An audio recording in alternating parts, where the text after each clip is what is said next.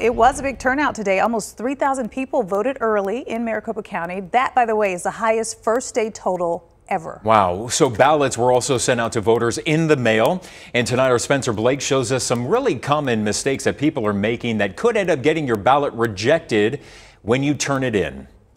As Arizonans fill out ballots this year, some of them are bound to make mistakes, especially if they're filling them out at home. In 2016, Maricopa County had to throw out 1,400 ballots with mismatched signatures and 2,200 that had no signature at all. Diana Solorio with the Maricopa County Recorder's Office says you need to use a black pen or maybe a blue pen, but nothing else. If you use a pencil, it might smear.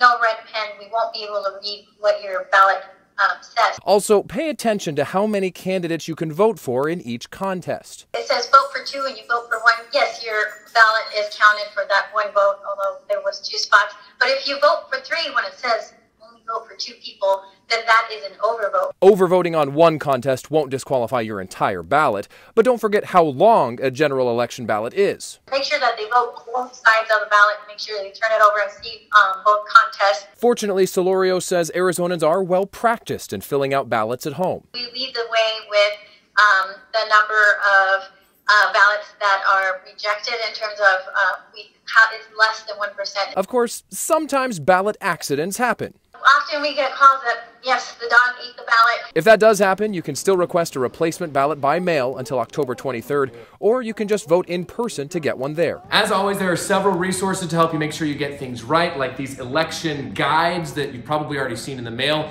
You can also print off a sample ballot, fill it out that way first, just to make sure you don't make any mistakes on the real thing. I'm Spencer Blake for Arizona's Family.